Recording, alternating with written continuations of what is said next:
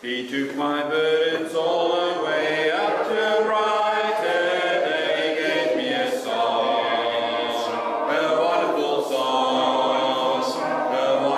song, and I can sing in my heart joy bells ring. He gave me a song, a wonderful song. He gave me a song to sing about. He lifted me from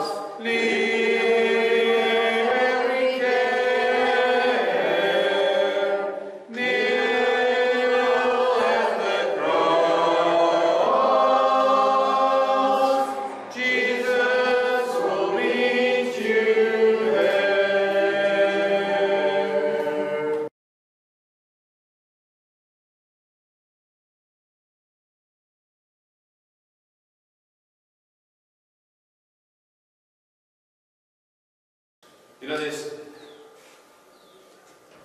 not a news site you can open or a news program you can switch on where we're not being overburdened by bad news, things that's going on in the world. And it's only fair to say that the world's gone mad, and I think we've said this for 10 years, but every year after you say it, it gets worse. And it doesn't help to just go, it's okay, it's okay. At some point it affects us all in one way or the other. So with the new year coming around, it's important that we hold on to our little light. And if our little light is a scripture or a verse or a chapter or the entire Bible, we hold on to it, because there's not a whole lot of indications that things are going to get a whole lot better soon. So I want to share with you just two different pieces of scripture from the Bible, which is going to be my little, bastion of good light out there in the times that we are facing.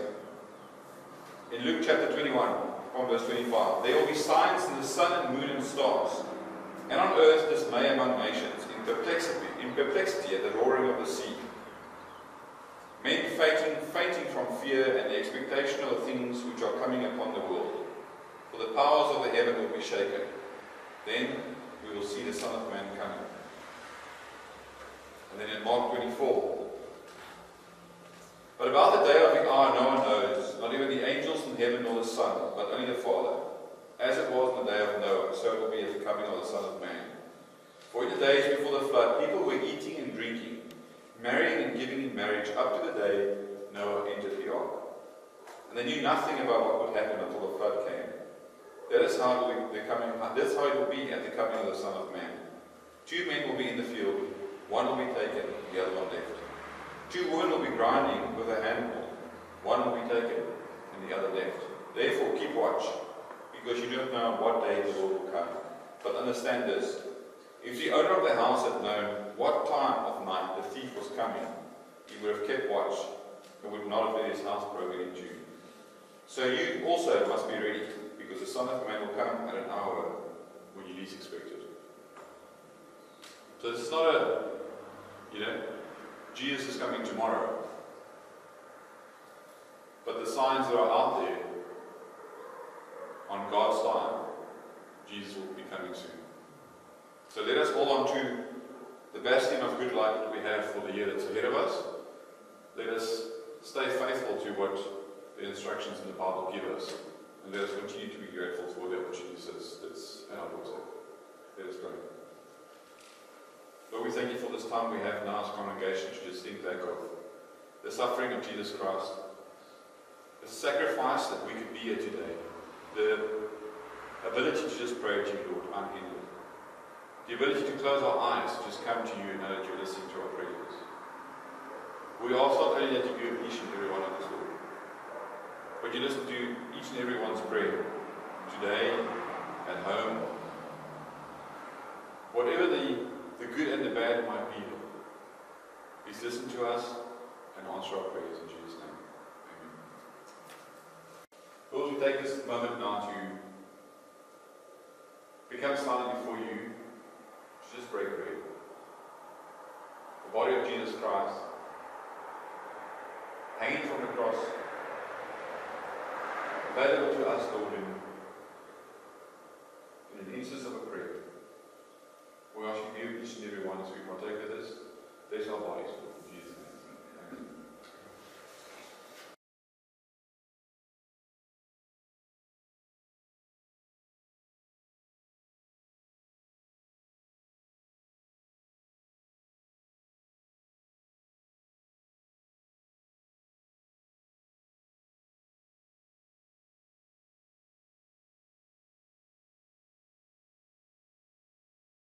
Lord, for the blessing on the fruit of the vine, we ask that you be with us, Lord, as we partake of this now. The blood of Jesus Christ, Lord, that we again just ask that you be with us, each person taking of it, Lord. Bless our bodies in Jesus' name.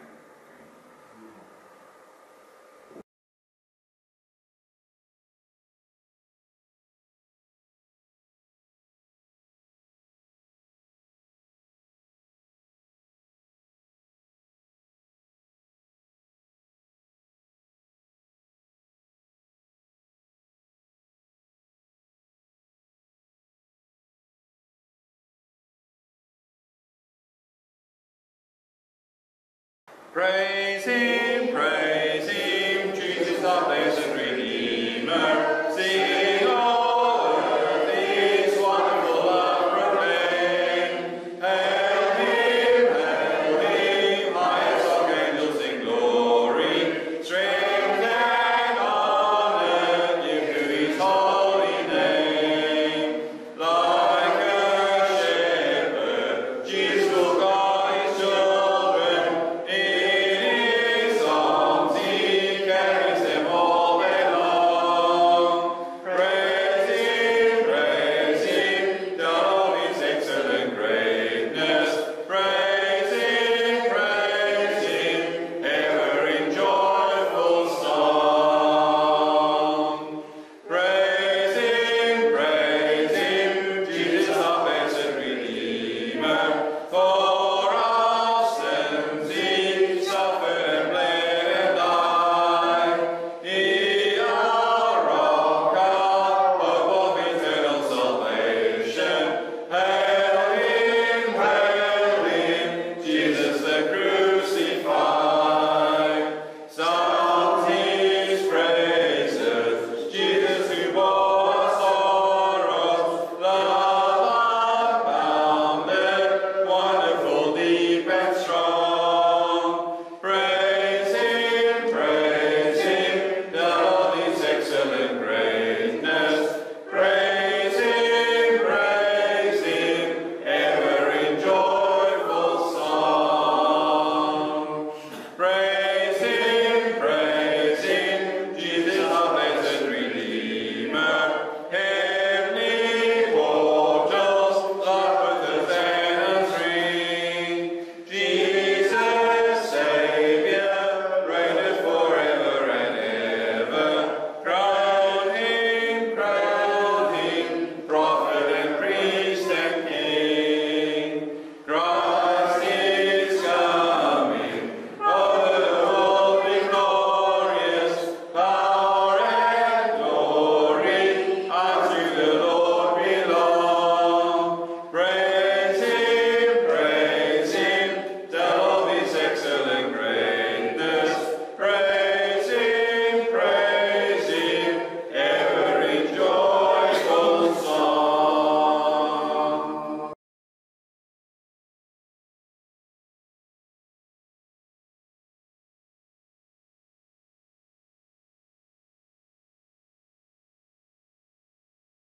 Your Bibles with you, turn with me to Mark chapter 5. Mark chapter 5. And this morning we'll be going through verses 35 through 43 in the second part of our lesson entitled The Power and the Pity of Jesus. The Power and the Pity of Jesus. Wouldn't you love to be able to break up a funeral? We understand that funerals are the most desperate of all human occasions and experiences. The Bible accurately says that all of the human race is in slavery to the fear of death. Hebrews 2:15. Job 18:14 calls it the death, a kind of terrors. In Psalm 44:4 and 5, we read, "My heart is in anguish within me. Horror has overwhelmed me. Fear and trembling come upon me." Why? Because the terrors of death have fallen upon me. Everybody in the human race understands the fear, the terror of death, which raises the question of all questions. Can anyone, has anyone conquered death? And can I enter into that experience of triumph? Many years ago, there was a Canadian scientist by the name of G.B. Hardy, who in his search for true religion said, "I only have two questions. Has death been conquered? And has it been conquered for me?" And in his search, he ended up place anybody in that search will end up, and that is with Jesus Christ, who rose from the dead. And by his resurrection provides resurrection to all who put their trust in him. He said that there is only one question that anyone should ask with regard to the selection of religion. Has anyone conquered death? And can that triumph be applied to me?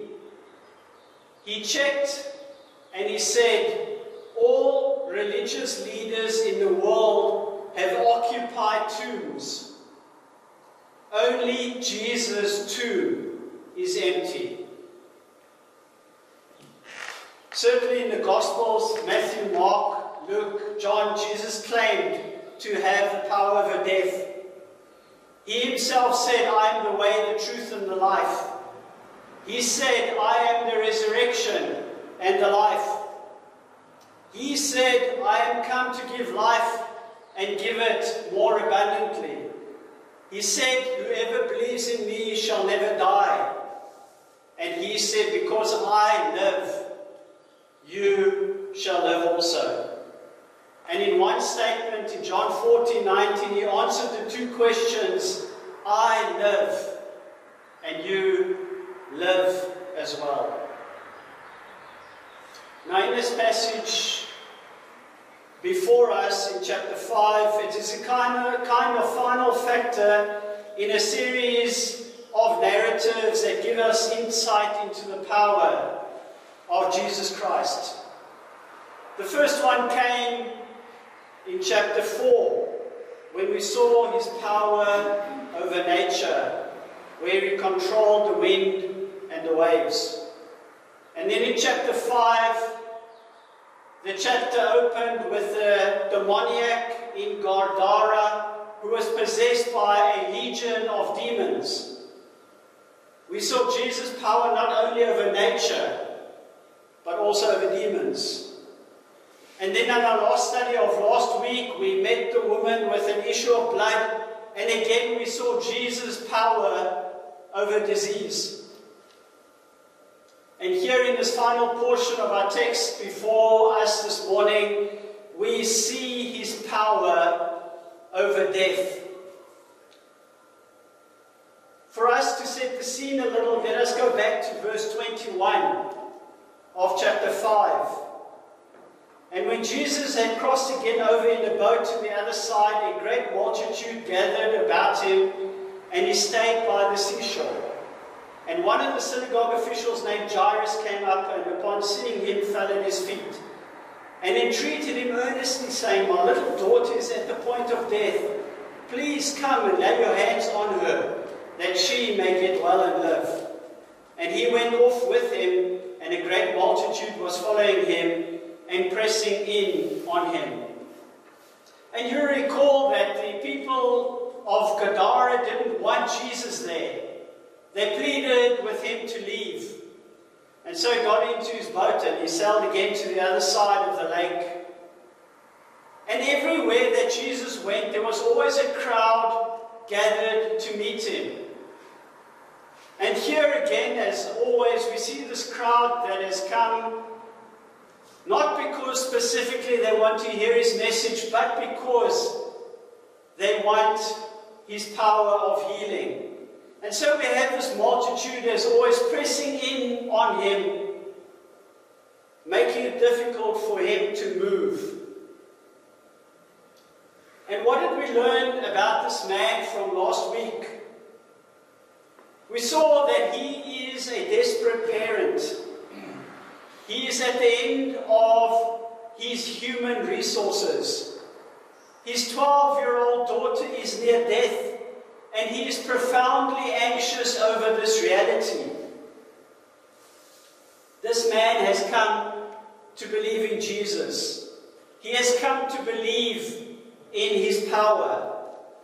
And this man is confident that no matter what happens, he never demonstrates the least amount of doubt. He comes and he makes a public confession of the dilemma that he is in, and an open confession that he believes in the power of Jesus. And then Jesus responds to this man. And we looked at that last week and we saw that Jesus was accessible.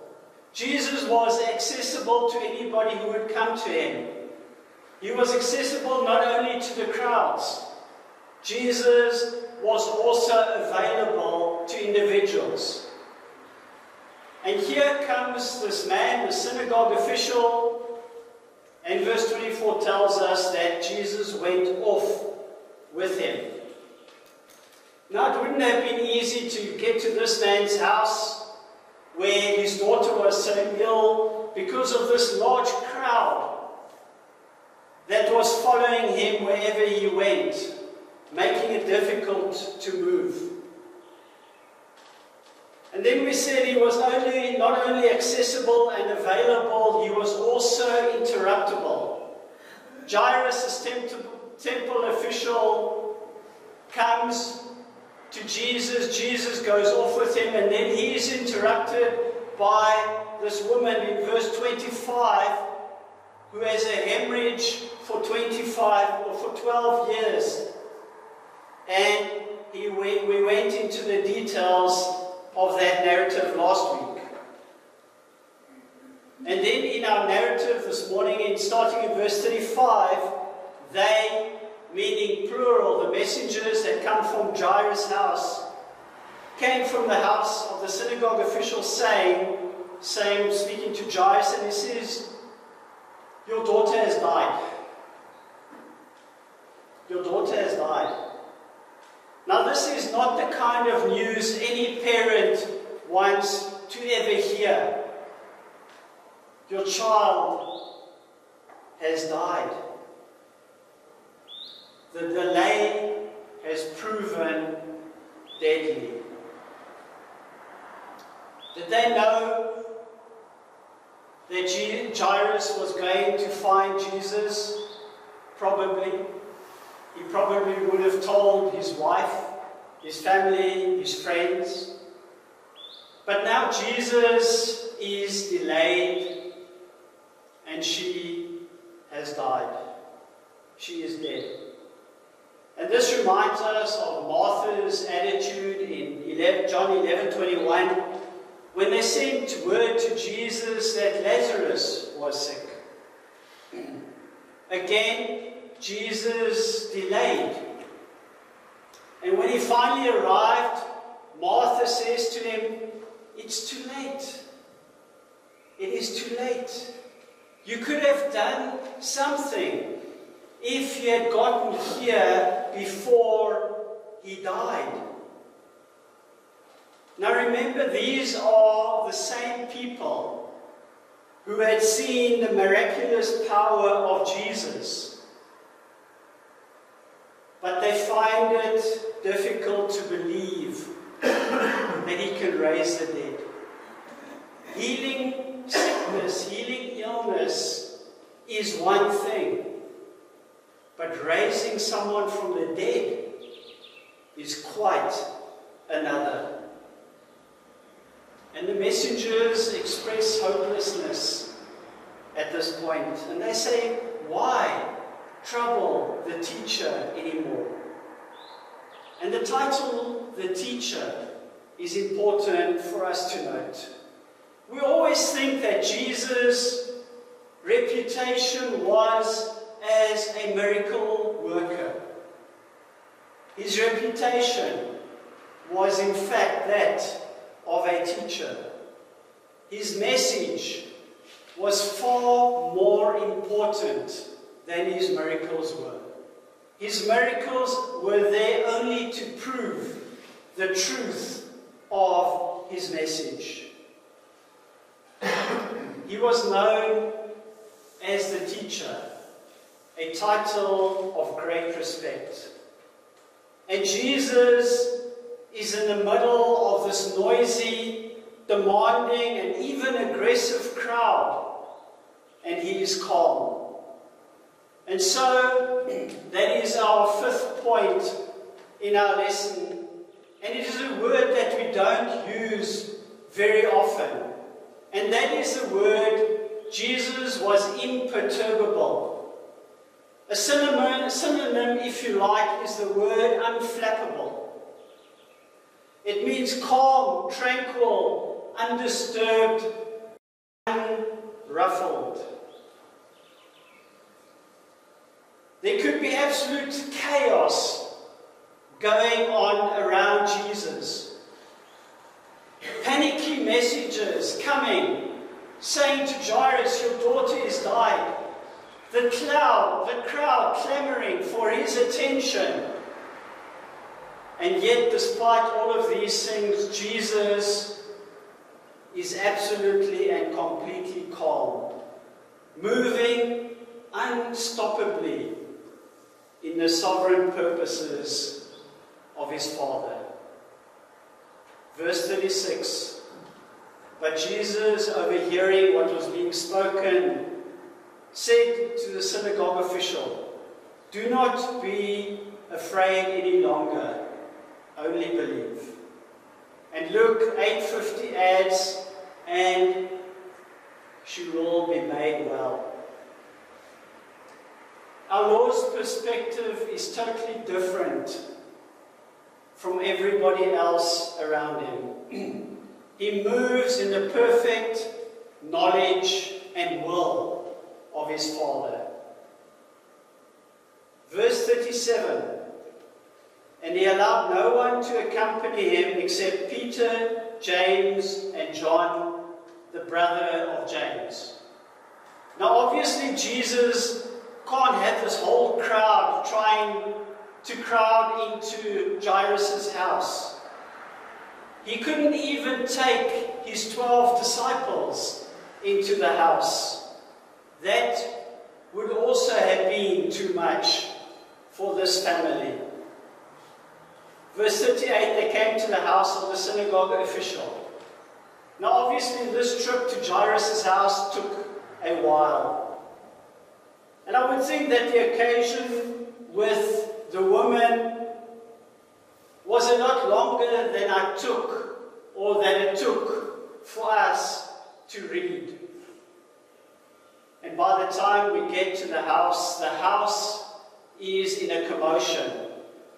And the people are loudly weeping and wailing. Now what does that tell us? The funeral is in full force. Now this is a different kind of funeral than you have ever been to. Typically when you go to a funeral, there's a sign that says there, please be quiet. And everybody talks in whispers. And they move very quietly. They don't want to disturb anybody. And the organ plays this kind of mellow, soft music. We approach funerals in the Western world in a very somber kind of way. But that is not how they did it in the Eastern world. And it isn't even the way they do it today. Jewish funerals had three elements that are unique for us. The first one is you came and you expressed your grief loudly. You shriek and you howl, and everybody does that. And it is required for you to tear your clothes. And so when you go to a funeral in our environment today, you find your best clothes. And you put on your best clothes and you go to that funeral. However, in that time when you go to a funeral and you know you are going to have to rip your clothes, you take and you put on something old, something that you don't mind tearing up. And this became so involved in the Jewish tradition that they came up with 39 regulations on how you have to tear your clothes. Tearing, for example, example, has to be done while you're standing up. You can't sit and tear your clothes. You have to be standing. If you were related to the dead person, the garments had to be ripped directly over the heart. If you weren't related to the person who has died, you could rip your clothes somewhere else near the heart. And by the way, the clothes that you tore, you have to wear for the full 30 days of the funeral, the mourning period.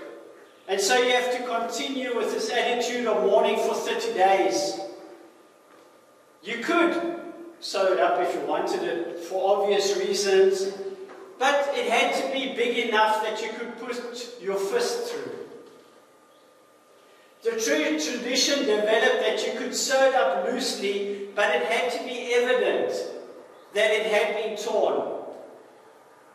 And so the people there who are shrieking and howling and wailing and weeping and ripping their clothes. The second element of a funeral was you brought in professional wailers. People who had developed the art of howling and shrieking and wailing. They wailed to get everybody else into the wailing. Agony was magnified, not shrouded in silence like we do today. And then the third thing they had to do was play flutes. And that obviously was a common instrument in those days. And so when you walked into an event like that, you wouldn't even believe it was a funeral. You would think it was a contemporary musical event. The poorest of the Israelites had to have at least 2 flutes and 1 wailing woman. And Jesus, in his majestic tranquility, comes in. And verse 39, entering in, he said to them, "Why you make a commotion and weep? The child is not dead, but is asleep." The child is not dead, but is asleep. And in that moment, Jesus redefines death as a temporary condition. And that's why he uses the metaphor or the analogy of sleep. Sleep is a temporary disconnect, isn't it? You're insensitive to the environment around you when you are asleep. But it is a temporary situation. God will raise us. Those who know the Lord Jesus Christ, when we die, the soul immediately in the presence of the Lord. Verse 40. They began laughing at him. Luke adds, knowing that she had died. They laugh at him. How can you say she's asleep? It's obvious. This little girl is dead. The hours have passed. She is probably blue by now. The child is dead. How can you say she is asleep? You're ridiculous. It's ridiculous. And they laugh at him. They laugh at him. Jesus, accessible, available, interruptible, indomitable, imperturbable, perfectly calm. And our penultimate point, his tenderness, his love, his kindness. He came, he displayed power. The resurrection of this little girl could have simply been a power display. Say a word, and it is done. But there is so much tenderness displayed in this event that we see Jesus' tender, loving heart. Verse 40, after clearing the house, he took along the child's father and mother. And he brought along his companions, Peter, James, and John, and he entered the room where the child was.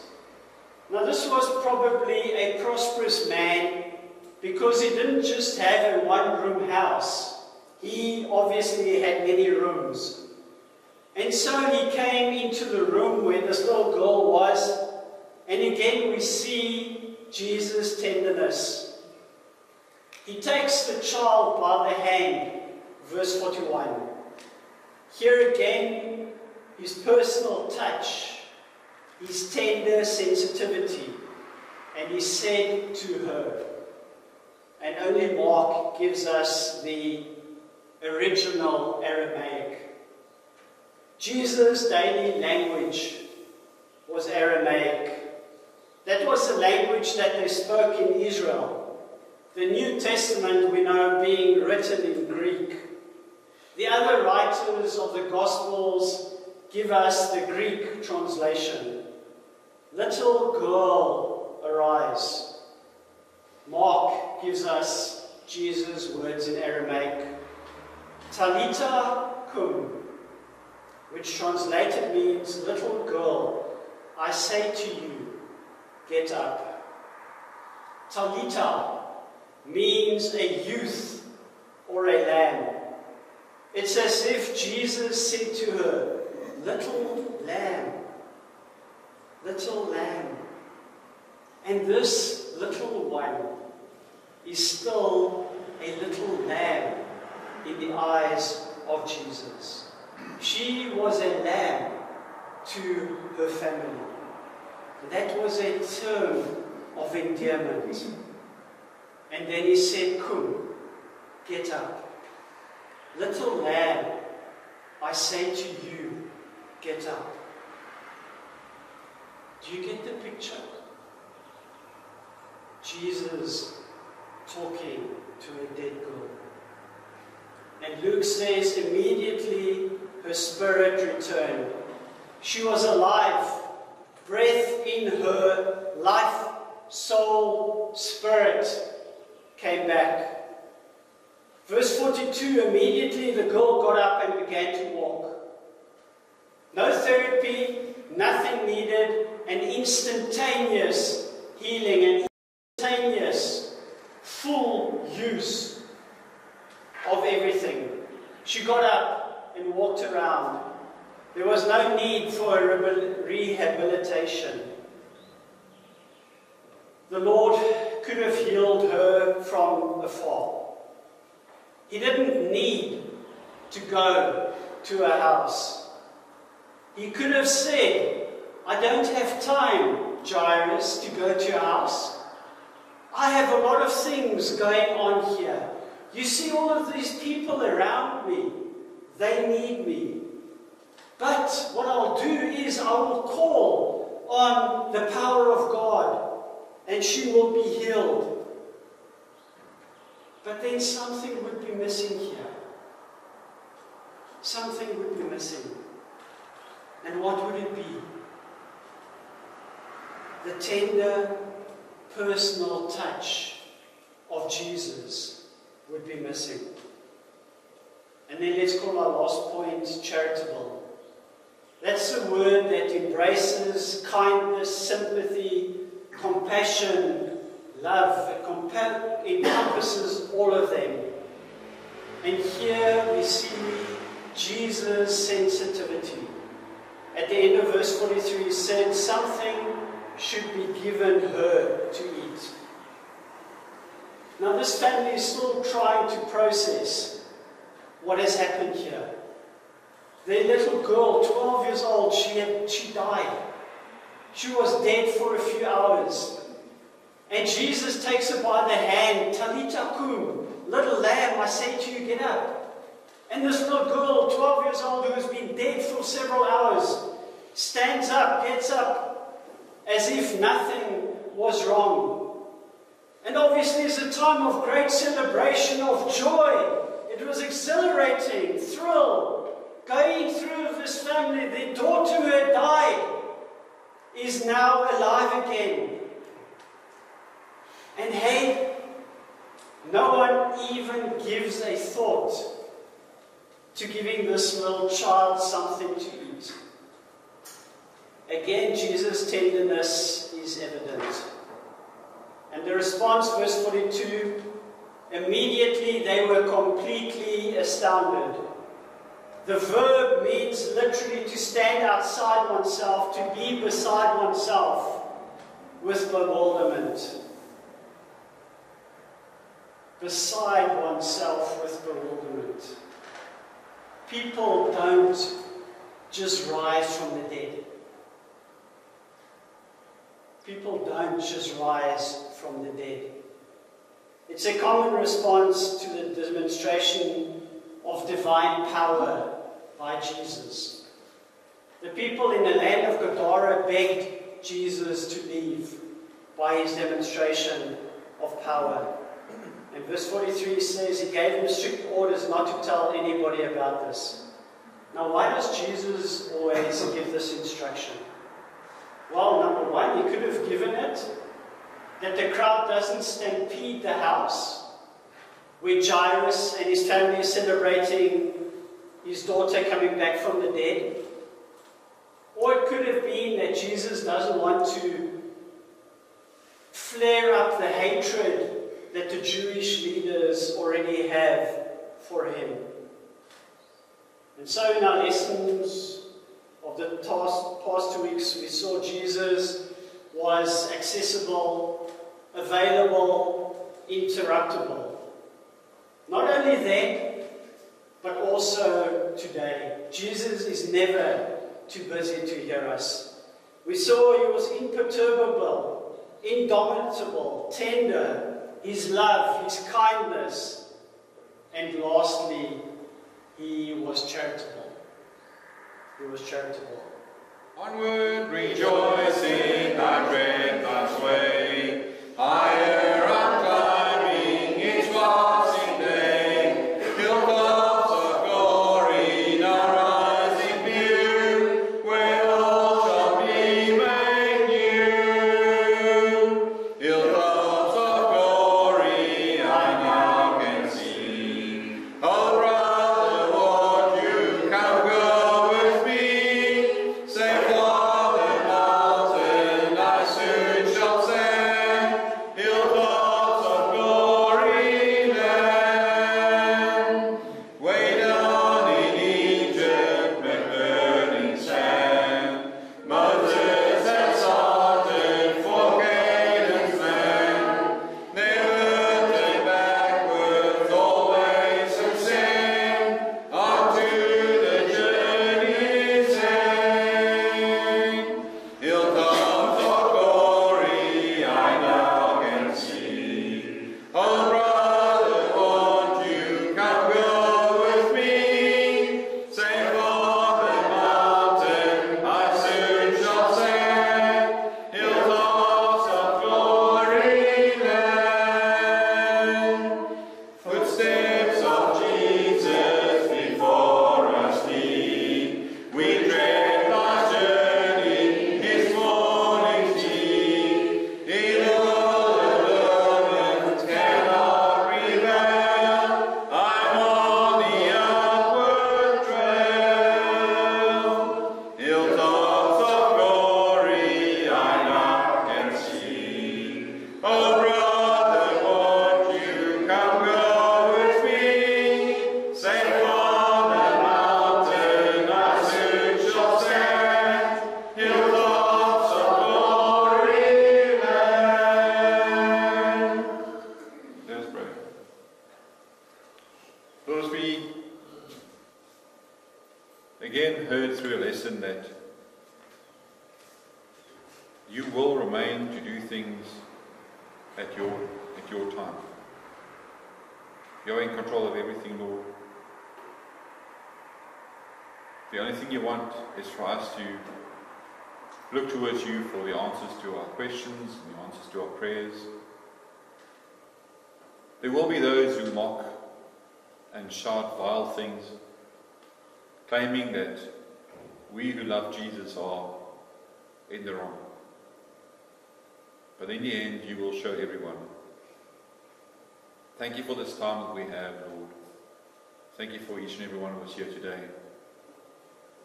Let us be able to use this lesson, Lord, for the week that's ahead. As we heard this morning, Lord, the prayers for travelling mercies for those who are leaving us and coming towards us, Lord. Guide each and every one in their ways. Thank you for the gift of love that you give us. And thank you for choosing us to be worthy of a day added to our lives, Lord. Let us use it wisely.